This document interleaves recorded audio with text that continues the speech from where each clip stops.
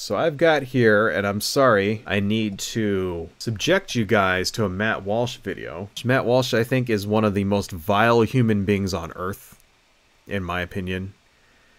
He is a giant piece of shit. But here's a video that he made a few years back talking about how he doesn't believe in the right for everyone to vote. Let's listen to what Matt Walsh has to say about voting. And so it goes on. You know, we see these kinds of studies and surveys all the time, and it's easy to So, to set this up, he just showed a little segment on how most people don't know what's in the Constitution, and most people were not able to name all 10 of the Bill of Rights. Which is totally understandable, because how many of you out there have the first 10 amendments, you know, the Bill of Rights? How many of you actually have those all memorized? I mean, to be honest, I don't even think I could do it. And you know what? I could very well cheat here and have looked this up beforehand, and I didn't, because I wanted to actually see if I could remember all 10 of the Bill of Rights, right? So let me see if I can remember. Okay, so you have First Amendment, freedom of religion, freedom of free speech, freedom of assembly, and freedom of press. That's the First Amendment, right? All of those are within the First Amendment. Second Amendment, right to bear arms. Third Amendment is... shit, I can't remember. I don't know. I know that the Fourth Amendment is search and seizure. Fifth Amendment is self-incrimination. Shit. I know that there's something in there about quartering troops. So, I mean, yeah. God, what other ones are there? Search and seizure, there's fucking right to free assembly. I mean, that's all in the First Amendment, like the right to free assembly. That's like the important ones. You know what I mean?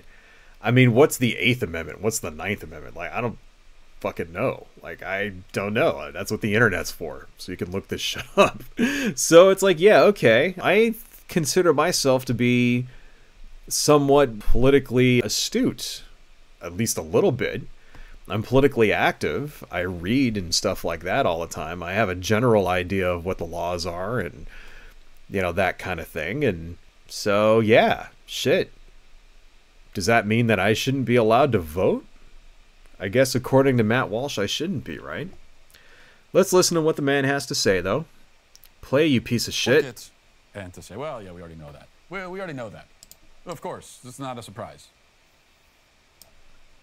And I guess we do already know it, but I fear that because we're so accustomed to this, and we see the surveys, and you know, Americans don't know anything about the history of their own country. They don't know anything about how their government works or is supposed to work. They don't know anything about anything. You know, we see all the surveys, we see the dumb guy on the street interviews that are all over YouTube and the late night shows and everything, and we're so accustomed to it that although we realize this is the case, we don't really understand how significant it is and what a problem it is. You know, because we've grown so accustomed to it, we don't stop to think about it. We don't stop to think about the fact that this is a civilizational crisis that we are dealing with. Okay. When you've got a country filled with millions of adults who don't know anything, who are totally oblivious. Well, first off, let's increase the speed of this a little bit, if we can, because he talks really super slow. Secondly, not everyone is completely fucking oblivious to everything that has to do with the government or the Constitution or everything. No. People know as much as they want to know. I mean, the thing is, yes, okay, the vast majority of the populace is not an expert when it comes to the government or the law. Now, yeah, I agree that basic civics knowledge is something that we really need to have as a country, and other countries on this planet are way better at educating their populace and having a more involved... Because the reason why is because, especially in a democracy, you need to have an informed populace in order to have a healthy democracy. The thing is, we do everything we can in this country to produce the exact opposite result. So it's no wonder that nobody knows how the government works, or nobody can name the first 10 amendments to the Constitution. We basically make it extremely difficult for that to happen. The reason why it's so difficult is because of conservatives. That's why. Maybe if we actually taught this shit in schools like we're supposed to, maybe if we funded the schools like we're supposed to, maybe if conservative media would actually educate people and inform people instead of scare them, then people would actually know what all the amendments to the Constitution are. You know what? I'm going to look it up. We'll come back to the Bill of Rights actually after this and see how many of them I got right. Okay. But let's continue on. So Matt Walsh is sad that that people don't know much about how the law works or how the government works. Okay. Let's see what he wants to do about it. And yet those same adults have the power to direct the future of our country. And when it comes to voting, they have the same power that you do. Their vote counts equal to yours. Yep. I mean, the first takeaway always with this kind of thing, first takeaway is always, or it should be, that the education system in America is completely broken. Yes. And it's actually amazing to me that anytime this comes up, very often the education system gets let off the hook. First off, I agree with him. The education is fucked up in this country, right? And it is sad that people don't have an educated take on civics. They don't know what's going on. Once again, the reason it's like that is because of conservatives. Because conservatives keep cutting taxes. Because conservatives do everything they can to not contribute their fair share in order to actually run the country. You know, it costs money to educate people, right? You have to, like, hire teachers. You have to pay for science books. Right, and textbooks of all kinds and supplies and that kind of thing, right? You have to have school uniforms. You have to like have busing for the children, and you have to give them lunches, and all of this shit is not free. All right, it costs money to do all of this stuff. Conservatives and Republicans in every single school system all around this country repeatedly cut taxes on purpose in order to basically weaken the school systems for a number of effects. First reason being so that they can take them over. They can claim that they're failures, so then they could take them over, so then they could dictate what the fucking curriculums are, so that they can do things like stop the teaching of evolution, and then also, like, you know, ban all the books, any book that has anything to do with like a gay person or a black person or a trans person, so that they could ban shit like that. That's really what it is. Secondly, they do everything they can to fuck up the public school system so that they can pass laws in order to get vouchers so that people will use tax dollars to pay for religious schooling. That's the fucking plan from conservatives right there. That's like a two-pronged attack in order to destroy the educational system in this country. And they've been doing it for decades and decades and decades. They want to control what the curriculums are. They want taxes to pay for religious schooling. That's what it is. That's the two-pronged attack that they've been doing it everywhere in this country. Every single fucking state. Every state in the country. This is like, I mean, even up until, like, you know, all of this shit that you see with, like, Proud Boys showing up at fucking school boards and intimidating people, putting, like, in order to stop them from hiring gay people and stuff like that, in order to get them to, like, ban books with, like, trans content. Like, even that, it's like, it's never ended. It never ends. They've been doing shit like that for decades. Back in the 80s, it was all about Satan, satanic panic, and Dungeons and Dragons and shit, and they were banning books that had anything to do with the occult and that kind of thing. People thought all that shit was real. It was the same thing that we're seeing today with the trans stuff. And they were banning books. Part of the satanic panic was about banning books, trying to stop our kids from being brainwashed by the fucking satanic wizards and shit. I wish I was making it up. It's like, it's the exact same fucking thing, except now today it's all about gay people and trans people in books and how they're grooming children and all that.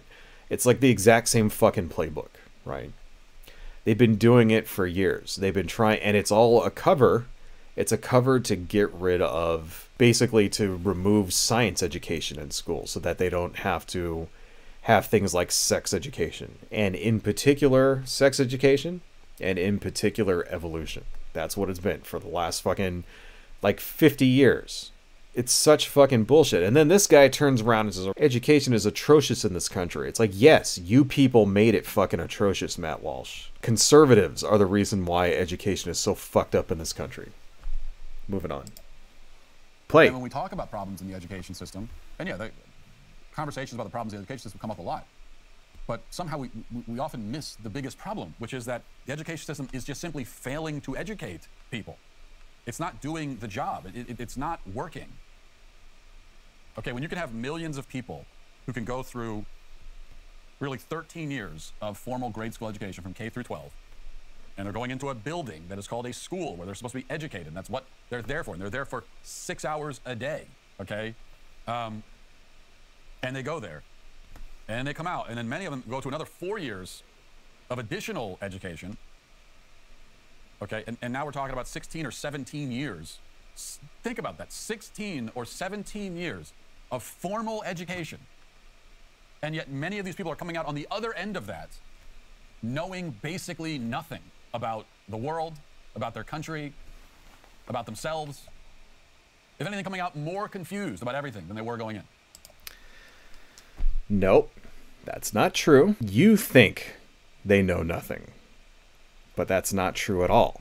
People are not as stupid as Matt Walsh makes it sound like. They'll take like these sort of man in the street interviews, right? Like Jay Leno used to do this all the time. And he would go up to like just some random dude in the street and start asking him questions. And they say it's funny, ha ha ha. And the thing is, conservatives think shit like that is real. And they say, see, this guy doesn't, you know, people are stupid. They don't even know basic fucking whatever. It's like, well, no. If you just go to some Yahoo in the middle of the fucking street, he's probably not going to know very much.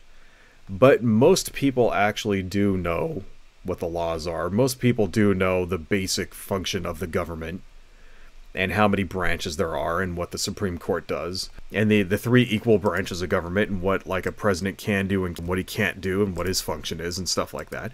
Most people do know this kind of thing. The shit he's saying is not really relevant. You can have a healthy democracy without every single person in the country being a political science expert. Am I wrong here?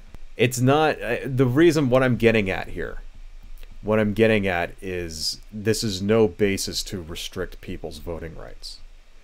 Okay, someone's dumb. Well, no. You think someone's dumb. See, that's the difference, right? He thinks people are fucking stupid, but it's not. In real life, people are not stupid at all. No. People are just more informed on different things. Not really. Like, you know, Congress votes on a farm bill every year. Does every single person need to know every single fucking thing that's in that farm bill every fucking year? No. Not really. Does it affect your life in any way? Not really. What about the budget? You know, they just approved a $1.4 trillion budget right now. Like, they approved the spending cap for it. That's what the budget's that's gonna be the spending cap. But when the budget comes around, does every single citizen in the country need to know everything that's in that budget? Every single provision in that budget, every single law that's in that budget, every single section of whatever that describes everything and how the money's going to get spent everywhere around the country? Does everybody need to know that in order to have a healthy democracy? No. No, you don't. Okay? It would be nice if they did. It would be nice if every single person knew was in the budget, so that when their respective representative voted for it, they could decide whether they support that representative or not in the next election. It would be nice if people paid attention to it, but it's not required. And it doesn't make people stupid because they don't know. A basic knowledge of civics is conducive to a healthy society, but it's not necessary. It's a basic knowledge. Does that mean if you can't rattle off all 10 of the Bill of Rights, does that mean that you don't be allowed to vote? Does that mean that you shouldn't be allowed to vote? Does that mean that somebody like Matt Walsh should be allowed to dictate who can and can't vote? based on what he thinks that we should all have memorized. Fuck you, Matt Walsh. Let's listen to a little bit more of this. Let's listen to this segment, and then we'll turn this shit off. And it's incredible that we can all be witnessing this happening, and we all know that it's happening, and we're not having any kind of serious conversation about the utter failure of the education system and the fact that it needs to be torn down and rebuilt fundamentally from the ground up. It is completely, there's no saving it, okay? This is this is like a home that you look at. There's some homes you look at, you could say, well, this is a rehab job. You could do a little remodeling, you know, remodel the kitchen, maybe put an addition on. And there are other houses that you look at and you say, that's a teardown. You cannot salvage it. Its very foundations are rotted away. There's nothing you can do. You got to tear it down completely. And that's where we are with the education system. And there's no getting around that at this point. That's bullshit.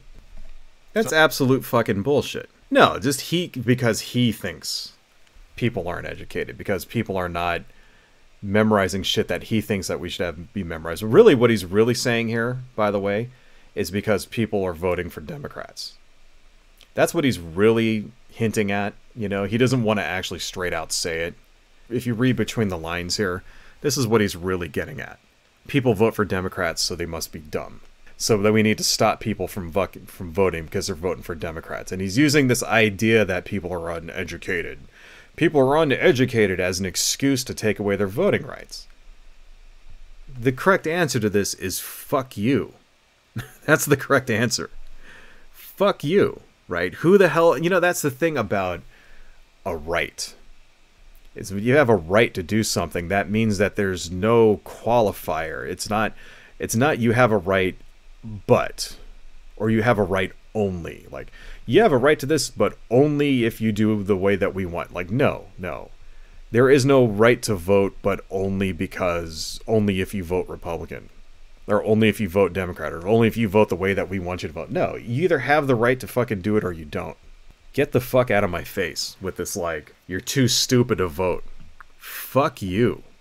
That's one conversation that we should be having. And the other conversation that we should be having, but we're not, is that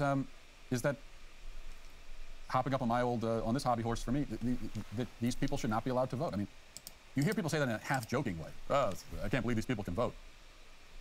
But really, they shouldn't be able to. Like, actually, they should not be able to vote. That should be something that becomes a serious topic of conversation. Okay, like the kind of thing that comes up in presidential debates. See, he's straight out saying it. Like an issue that political parties have to deal with in their platforms. I have to commend the guy for just not beating around the bush and trying to hide his true intentions. In the past, pundits and politicians have always sort of used weasel words when it comes to this. They were always too chicken shit to just straight out say, oh, we should take away people's voting rights. They were always too fucking, like, afraid. And they would have to, like, basically beat around the bush with it. And just sort of hint at it, using dog whistles and stuff, and just saying, oh, we should, limit the rights of people that it's unfair when they vote, whatever. And, Matt Walsh, I guess, gets to be commended for just straight out saying, no, we should just take away your right to vote. I guess it's better now. It's better that the fascists are just straight up fucking mask off. And they just don't give a fuck about hiding it anymore. Because now we know who we get to fight against. Now we know who the bad guys are. It makes it much easier to figure out who the fucking assholes are when they straight up tell you, doesn't it, folks? We should really be talking about this. That there are a lot of people who are voting in this country who should not have that right. They don't deserve it. And as I've tried to explain many times, the right to vote, it is not a God-given right guaranteed to everybody regardless of anything. It's not. Okay, it's not fundamental to your human nature that you automatically are entitled to have a say over the political system in your country. It's not. There are some basic guidelines that should be in place. You should have to earn that right. You hear that? He doesn't want you to have any say in the political system in your country. He doesn't want you to even have that ability if you don't vote the way that he wants. This is what it's really about.